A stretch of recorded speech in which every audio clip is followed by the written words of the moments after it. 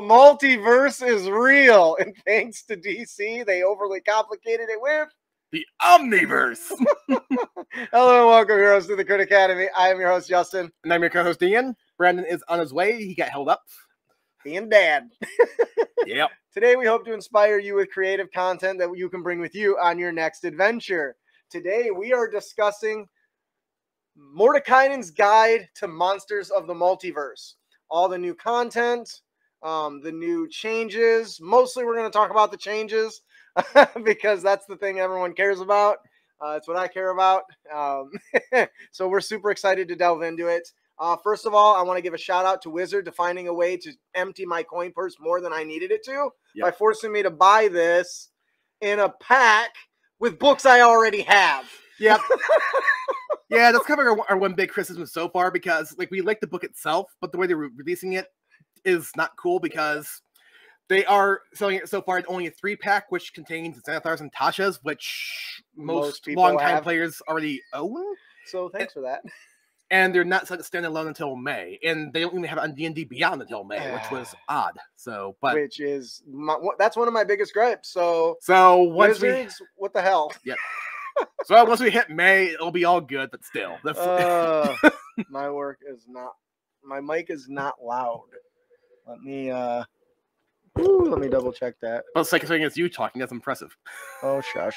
I'm also standing back far enough so I could do this. All right, so there's a lot to talk about in the Mordenkainen's Monsters of the Multiverse. First, we do want to get into some of the different chapters in this book. It is mostly a monster book, but the other part of it is really, really nice. Now, the other complaint I have heard from some people say about this comes from some complaints along the lines of okay, so this book is only just play races that we already got, and monsters that we've been released, so why are we bringing this all over again? And you know what? That's a fair question. That's true. But, and believe me, there's quite a few dots after that but.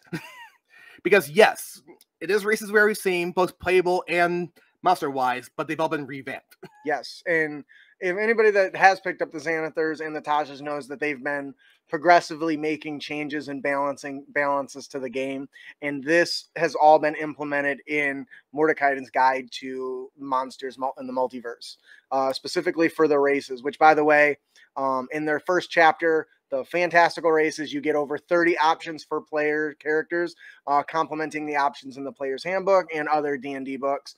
There are a few that are missing. We were actually having this discussion off air. Considering it's a book of multiverse and it doesn't have all of the characters from Ravnica, I was a little upset because some of those are some of my favorites. And they have some from Theros, but not all. They have the satyrs in there and the minotaurs, but they don't have the Leonin, which I thought was an odd omission. Yeah, and so we don't know what's going on. Maybe they're just trying to get a page count or what their deal is, but and they don't have the Dragonborn in there, but they also had the Dragonborn in Fizzbanes, which also just came out. Now, granted, I can see why. Okay, on one hand, Fizzbanes also just came out, but on the flip side, it would have been nice if everything in one place. So let's talk about some of the changes. Obviously, the big one's going to be the ability score increases, right? For those of you who don't know, for a long time, D&D races have had specific stats. So, for instance, an orc always got a +2 to strength. Then they got a +1 to con, right? Yeah. So, what they decided to do, if you picked up Tasha's, you're already aware, that instead of saying these are the stats that race gets, because they're not all the same, and I think any show that showed you goblins, they're not all the same. You have big muscular ones, you have small scrawny ones. And so by giving that versatility to the player, it means they can build the character that they want without it suffering some other way. For instance, if I want to play an orc wizard, I'm going to have a higher strength, but I'm never going to benefit from that. Right. And when I do, it's going to be very rarely. So for being able to apply those stats wherever you want, is a benefit in the player's hands. Now, you still want that +2 strength within con with your wizard? Go ahead. You can just put them in there, but now other people aren't held to that same thing. And I think that, honestly, in my opinion, for customization purposes, I think that was a good design move. I can see the argument both ways for that one, but that's another topic unto itself, too. That's quite literally the topic we're discussing. Right. But it makes sense, for example, like a halfling not being as strong as a half orc, but that's another topic. Well, but doesn't that depend on the individual character? if you got a halfling that's been cranking out, busting weights at the gym every single day, but you got an orc who is lazy and doesn't, and only eats salads and is very scrawny and shit. But at the same time, like, it makes sense that a wolf is stronger than a chihuahua. It depends. But you get, I'm pretty sure a chihuahua's going to lose to a tug of war every time. In a world of magic, I don't know that that's true. Because our adventurers are chihuahua-sized to dragons. Yeah. But you also get what I'm saying. I see what you're saying. You're comparing something non-magical to a world of magic. Anyways, so, and I think that's one thing that makes it how you can get away with that sort of thing. The other thing that they changed for the races, which, by the way, the races they got in here are really good. I really enjoyed the fairy and the Haragon, which are in the Witchlight book that we covered recently. Surprised the Owlings were in there too, for that matter. Dulcinea says, I heard a lot of flack about Tasha's making every character a Mary Sue, and what I ended up seeing was a bigger variety of characters, and it was awesome. Abso-frickin-lutely.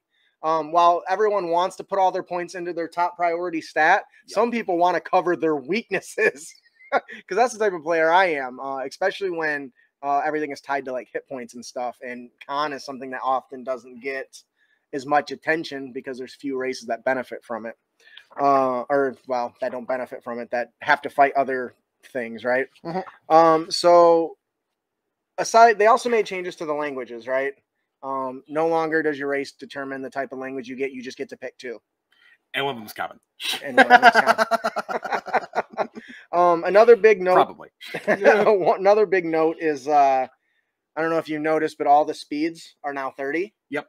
That's a big change for smaller races like halflings and gnomes, because that 25 foot could make a big difference. So I thought that was an interesting one. And then spellcasting, you now choose which stat is the spellcasting one instead of it being tied to one. And they also is so awesome, because now I can play a con. You're talking about how you get to pick intelligence, wisdom, or charisma for innate powers. Yeah. Okay. Right. And how they gave the natural weapons overall a boost from a D4 to D6s. Yes. And in a few cases, some races that had like I resist all magic in general just became resistance to advantage to spell saves. Yes, which means it doesn't affect spell attacks. Which, let's be real here, kind of makes total sense, because before it was kind of broken. Okay, so there's something we talked about before the show about Goliaths. Yep. And I know this is something you've brought up before, your biggest concern. Do you want to tell everyone? Because I thought this was a pretty great change. Okay, like beforehand, the Goliaths, they have their Stone's Endurance trait, which was you roll D12, add your con, and could use it once every short rest, and that was it. They changed it to you can now use it once for each of your proficiency saving throw bonuses per long rest, which is a change I kind of predicted from what we saw in Fizzbanes, because it seemed like they based a lot of stuff off of your proficiency bonus, which I actually thought was a good idea. I'm like, okay, so this is the methodology they're going with here. I can see them doing this going forward. Yep. So that was not a change I was upset with at all. And that applies to a lot of the short rest mechanics for monsters as well. Yeah. So if they had a short rest, you could usually only do it once per short rest. Now it depends on their level and their proficiency bonus. So the higher the level, the more often they can use those short rest mechanics, which I thought was a great change. Especially since some racial abilities in the past have been tied to a bonus for a specific stat score, which right. It's like, I get, but can I just take a moment to appreciate the Hobgoblin artwork where he's got looks like what is that, a lute with an axe attached to it? Yep. Or it's an axe with a lute attached to it. Love it. The Minotaur one, not so much. Is the Minotaur one is a bard too? No, it looks like a. Oh, the artwork looks lame. Yeah, it looks like a cow. Move over. All right, and not like a savage bull, which it looks kind of what people liked. So there's lots of good stuff in here. Like I said, there's 30 different races. So this is a really great resource for any player or even DM if you want to allow these quickly to be available at your game without needing numerous different books that you may or may not get, which I think is really great. Andrew says, the proficiency bonus is how I think they could fix True Strike. Apply it to the next X strikes where X is proficiency bonus. That is a really good, interesting idea. Interesting. So that way, so it wouldn't be, you still would require concentration, but because it would apply to more attacks, it would, I could still see people making, well, yeah, because then you might, first time you get it, you'll be able to immediately offset the fact that it's not better just to attack twice, because it's going to help more than one attack. I would like to see the numbers on that. It's a good idea. All right, so or with Turtle, they now changed it to they can't wear armor, period. They took away their armor? No. They still have their natural armor. They just can't wear armor. Right, so they're basically stuck at 17. Plus shield, so 19. Yeah. That's not too bad, I guess. I mean, they already had really high true benefits there. But they're stuck there. And there's a lot of good changes, but I think that's going to come down to who you are and what you think. Yep. Some of the ones... Yonti. What about him? The whole spellcasting resilience, magic resistance. Once again, they have advantage on saving throws, not against all magic. Instead of all magic, yeah, which was a powerful thing to have as a player. So that's a really good change. The last thing on player options I think we need to talk on is classes that had subclasses. There's sub-races. There's not sub-races anymore. So, for instance, the... That's not an either or option. Yeah. In a nutshell. Asshole. I was getting there. That's just taking me... Apparently, I can't find gnome. Because I'm not calling them gnomes. They're feminine. Or deep gnome.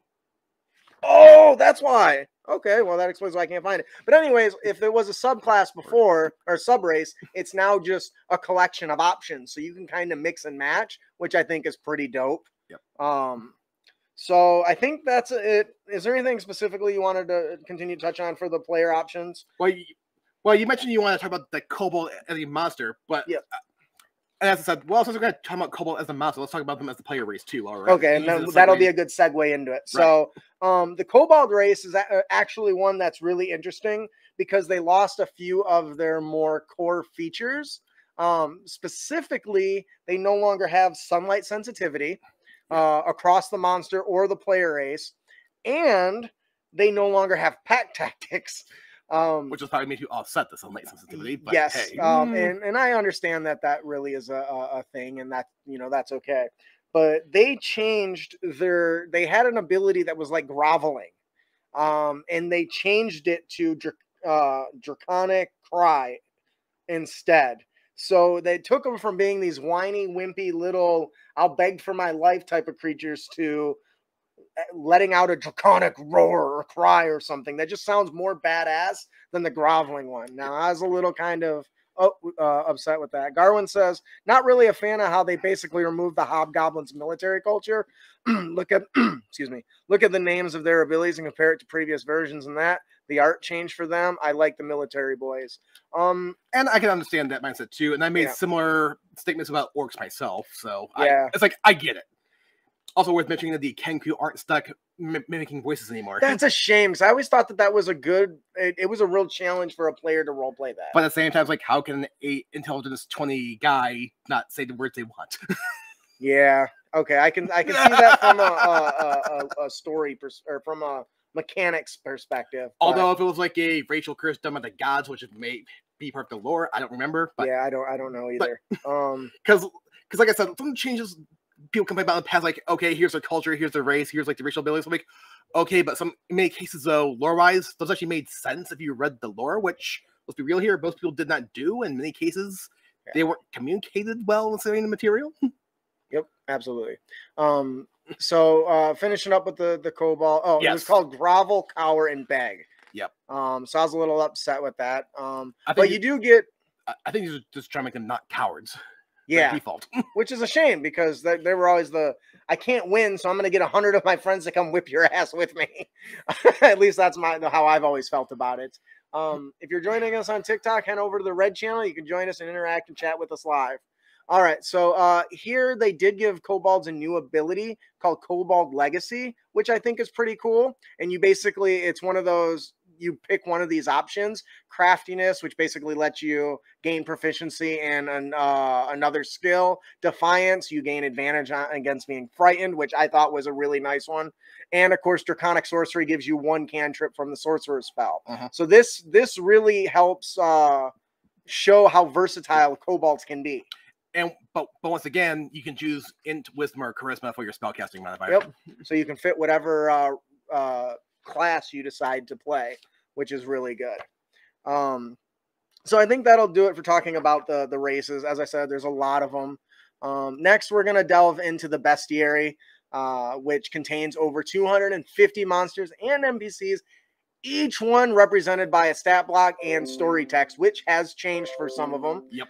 And it's worth noting that when Jeremy Crawford made it very clear that part of this change was so that they would fit in a multiversal setting. Some people don't agree with that. But it's your game. You can run whatever lore you want. Hell, you can pick lore from 2nd edition and run it in your 5th edition game if you want. Or you could do Midgard campaign setting from Cobalt Press, which is really good. You should check it out. Yep. I'll say the biggest changes, though, are mechanically, as been documented numerous times already. They got rid of the traditional spell lists in the same way the players do. And the idea behind this was for DM management. They basically essentially made them like attack options, if you will, that's on the stat block that explains what you do. Which the plus and minus there is, I think on one hand, it's less booking for the DM, which many DMs can value completely. But I've also heard like some DMs say, okay, but these creatures now do less compared to what they used to do before. Yeah, and there's ups and downs.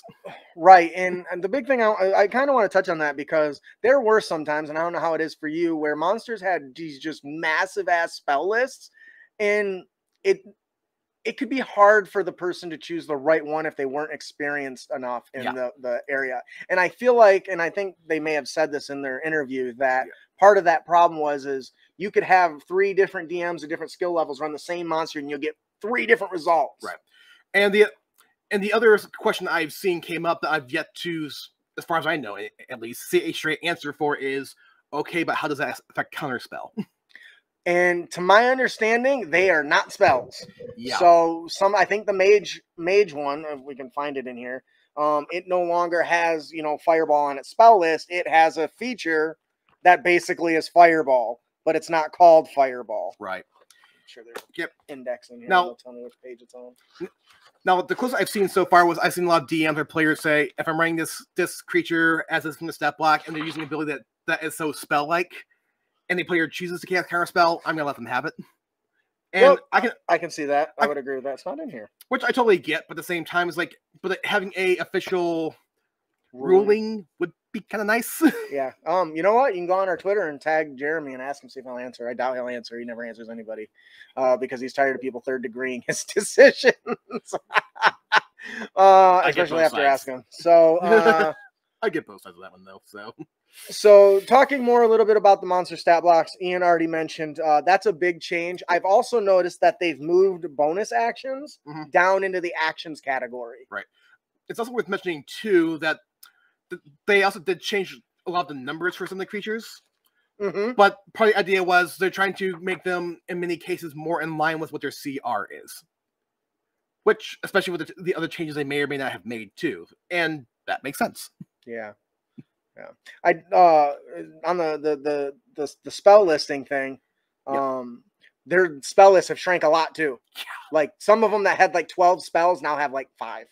Which once again is to get the DM to play the character as it was intended. Which is on the less versatility part I mentioned earlier. Right. But, hey. Childraws asks, is it so that they can be nerfed by can't be nerfed by counterspell? Why even have counterspell then to nerf utility of spells? And short version, we don't know. That's the question a lot of people are asking. And that's kind of what his point is.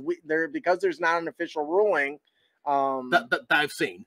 Yeah. Yes. And if you've got one, share in the comments or tag us or something. We'd love to see it. But if you're reading it as raw, these aren't spells, they're abilities. You've seen monsters that can use, the action to do something that's spell-like. And before it wasn't able to be countered. Now maybe it can be. Welcome. Hey, there daddy is. Not my daddy. The daddy of... That's right. Call me daddy. So, can we just take a moment to appreciate the artwork, though? The artwork is always stellar with the content that comes from Wizards of the Coast. Except the Minotaur. Well, okay, yeah. Minotaur wasn't super great, but... it was a cow. So, one of the other things that I don't like that they did, and I'm going to tell you why. So, welcome, B. That'd be good. is the proficiency bonus is now in the stat block. And I don't like this because before, and Jeremy Crawford has said this to my understanding, that monsters aren't bound by the same rules, especially when you create them. Here, let's take a peek. As the players are. So players have certain proficiency bonus. That's all you get. But you easily could give a monster an extra, 2 points in a skill that they're proficient in without needing to justify it somewhere in the stat block. Right. I like that. I like that versatility.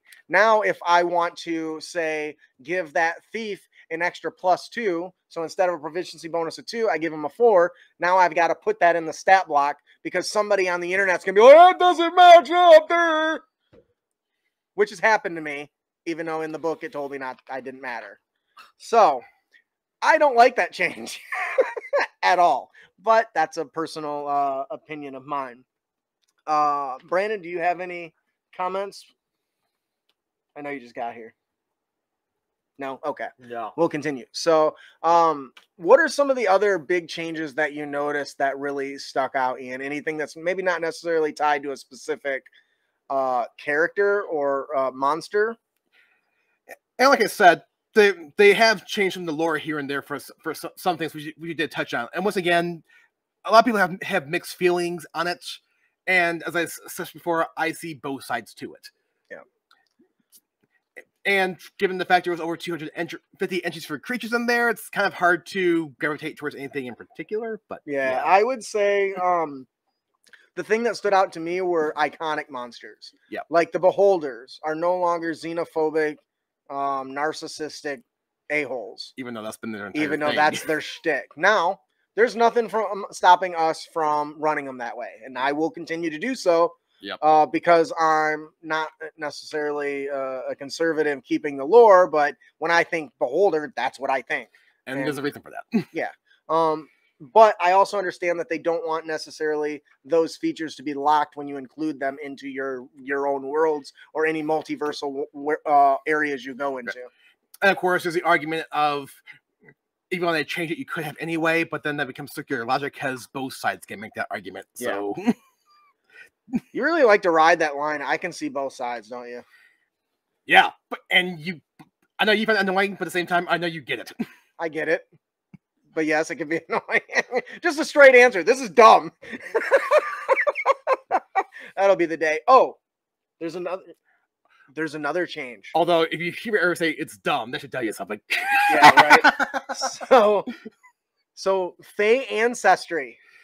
Yeah, they threw that out to quite a few of these, actually. That is no longer what it once was. No. I need this. Because I want to get the... Actually, I'm sure I've got something on this list What here. is it now? Or is it Trance? Is it Fey Ancestry or Trance they changed? Yes. Damn it, Ian.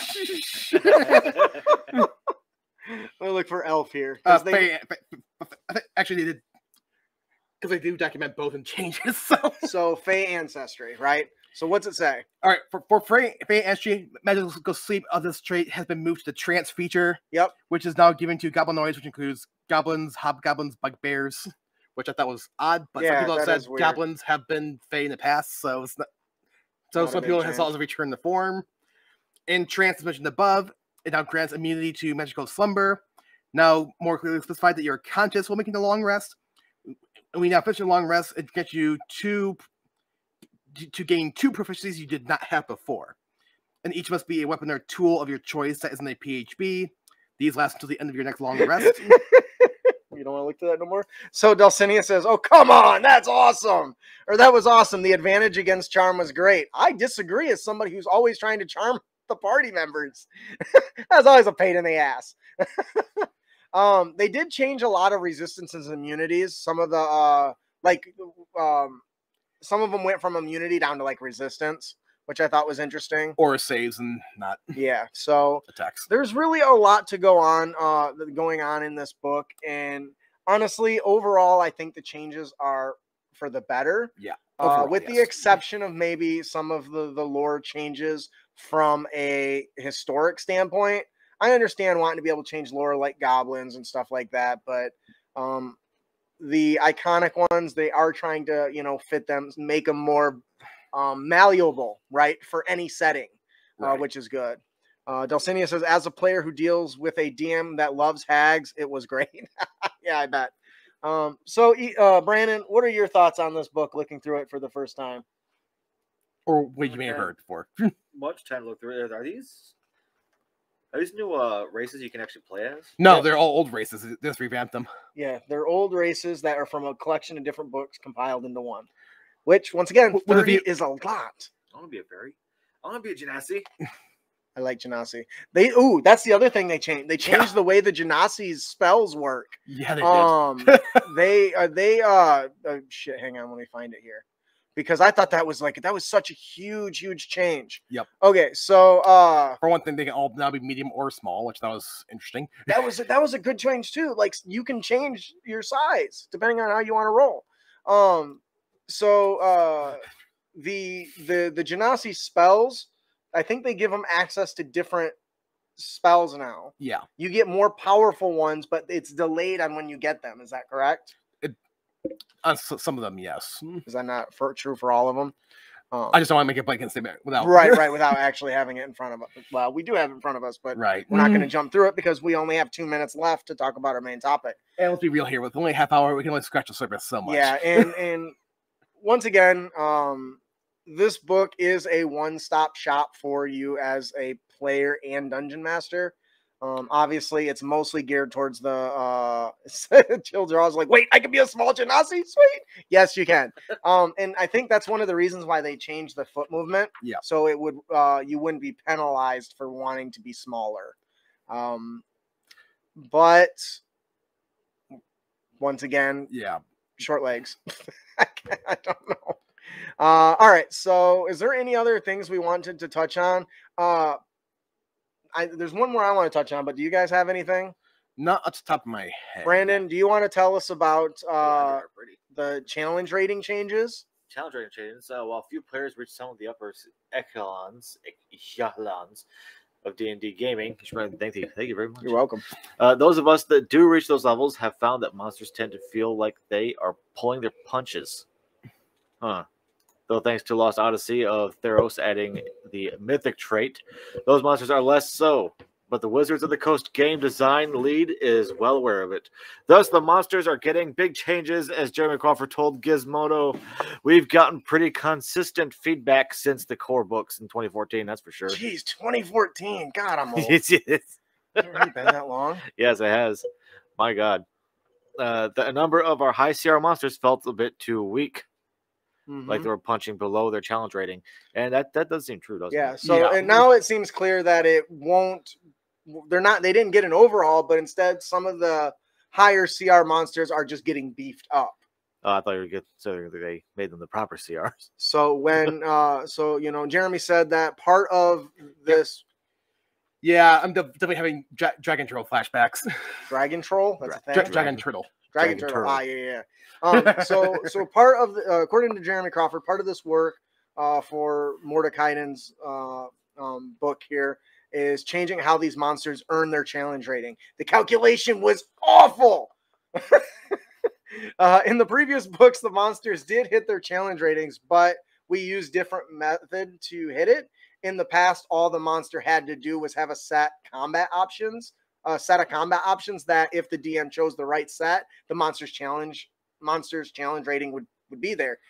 Here's the issue with that approach. If the DM doesn't happen to pick the golden path of abilities, a number of those monsters then fall under their challenge rating, which is definitely a problem. So in Monsters of the Multiverse, they changed their approach. They've now made it so that each of the monsters have multiple choice sequences that lead to the same CR calculation. And so what that's going to do is give groups who have never fought the optimal version of a monster way more powerful. You're boned. They did also protect their non-combat options. So it is possible for a monster to not be as threatening as its CR may seem. But they did make it clear to the DM in this book that when they are taking the path, the DM will be able to make more informed choices. And I think that that's a real critical aspect. That kind of reminds me of how back in 4th edition, there was a lot of complaints about how the earlier release monsters, the fights went too long. But, Mm-hmm. and part of that was because they felt the monsters didn't do enough damage. They had way too much health. Mm-hmm. So I do know the common compensation was like a lot of DMs like, okay, we'll cut their health in half, but double their damage, which did speed up combat, but still kept them threatening. So, Chill Draw says, so this could be considered the first 5.5 book. Yes, I would agree with that statement. certainly a stepping stone. Well, actually, we'll get on to Fizzbanes, but yes. Damn it, yeah, you're right. Fizzbangs came out first.